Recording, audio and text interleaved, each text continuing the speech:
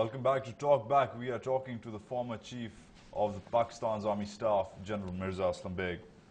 General Saab, you've also been a big advocate of Iran getting nuclear weapons and nuclear technology. Yes. You've written several times that Iran should have a weapon. We had a nuclear capability once India demonstrated its capability. It was a decision made by Zulfikar Ali Bhutto that come what may, we will acquire it, and we got it.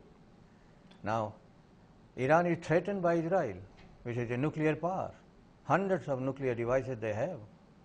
So Iran in its own right must have a nuclear capability to maintain that balance. Unless there is balance of terror in the Middle East region, there will be no peace. But critics say that here's a government, especially the new government, Iranian government under President Mahmoud Ahmadinejad, it completely denies that the Holocaust happened. It wants to, quote, wipe Israel off the face of the earth.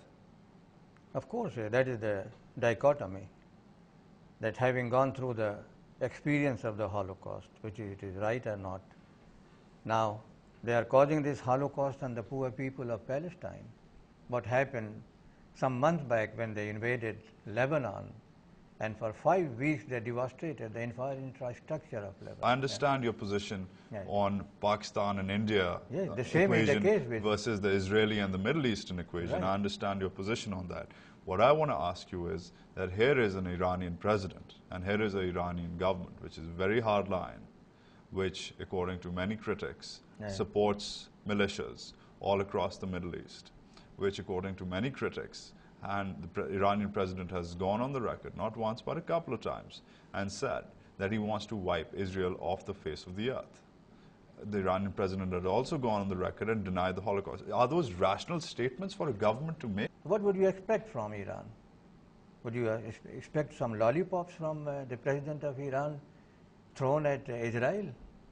I mean, this is part of politics. This is part of a diplomacy which has hard tones. It's hardly diplomatic. No, it is. It is diplomacy.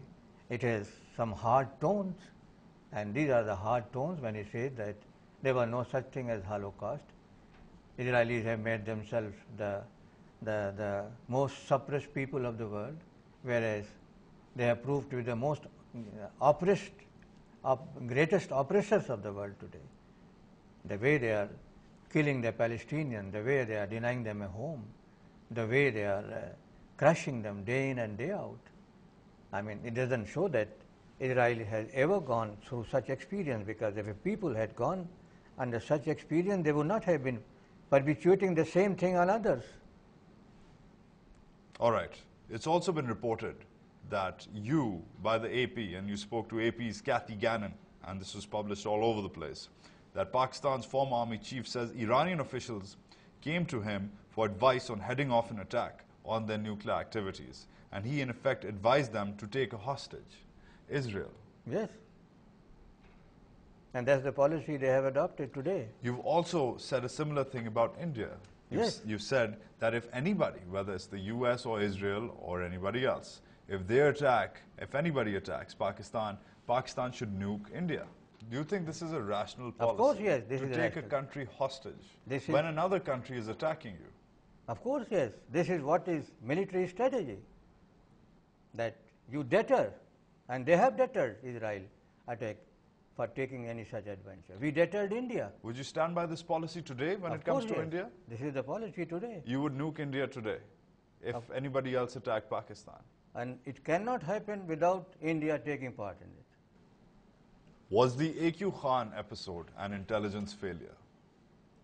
Well, I don't think so, because Dr. A.Q. Khan, what he has accepted under duress, he was under arrest.